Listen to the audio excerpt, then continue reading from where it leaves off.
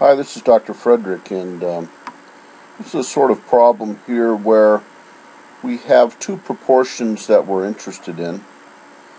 We're trying to develop a new drug to reduce the risk of heart attacks.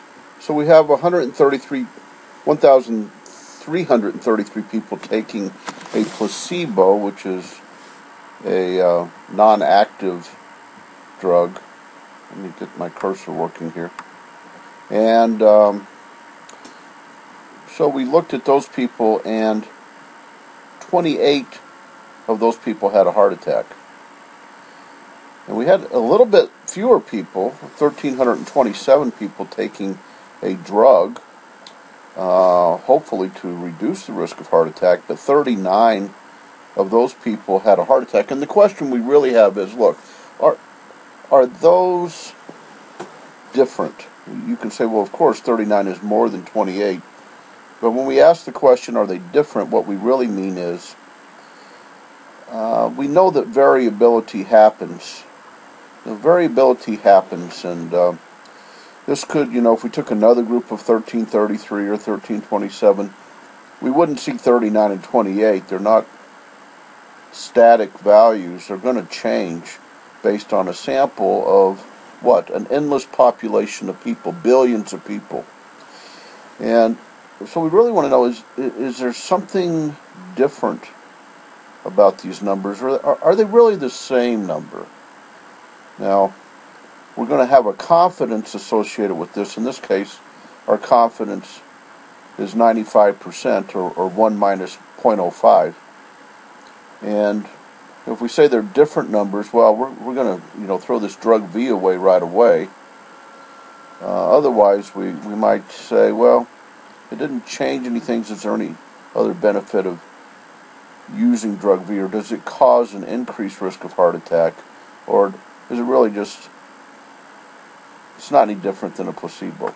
So we're going to look at differences in proportions.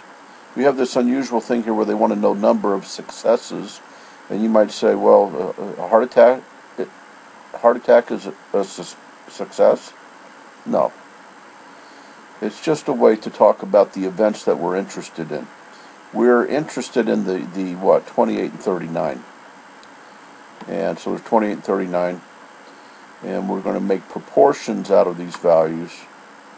We'll come down here, and we have this thing called p hat. This little mark over p is called a hat. P hat is the estimate of the population value using a sample. So a population value is what is it really true if we gave everybody drug V? There would be a proportion, a static value proportion in the population called P1. Our estimate of P1 is P hat 1 or P1 hat, whatever you want to call it. And it's what we sampled here. And we sampled, 39 out of something. Out of 1327. Here we go. So our P hat 1 or P1 hat, whatever you want to call it, is 0.0294. And the P2 hat, or the P hat 2, is going to be the 28. And so the real question is, are these proportions the same, 0.0294 and 0.0210? And that's a z-test for two proportions. Okay, so we're going to show you how, if you want to use a z-test, you have to satisfy some requirements. And those requirements are because what are you doing? You're approximating a normal distribution. So it's really asking this question.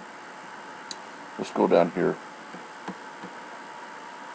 If the first four conditions hold, then assuming the null hypothesis to be true, Z follows a normal distribution with mean of 0, standard deviation 1.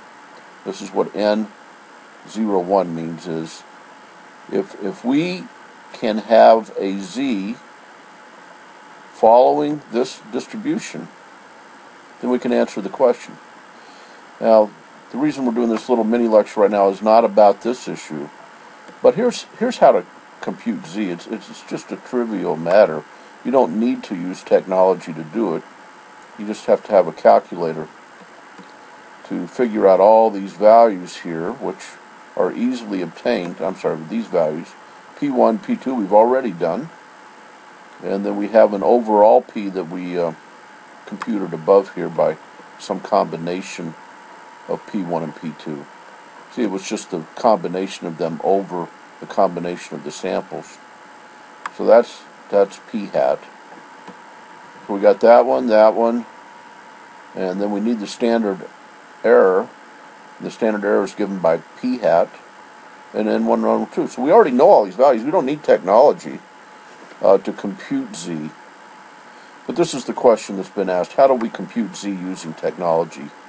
And people say, well, I've looked all over the web, I can't find, I found it in 30 seconds. Put in StatCrunch, Z-test of 2 proportions. I found a lecture on how to do it. It's very straightforward. So here's our StatCrunch, and we're going to go to proportions.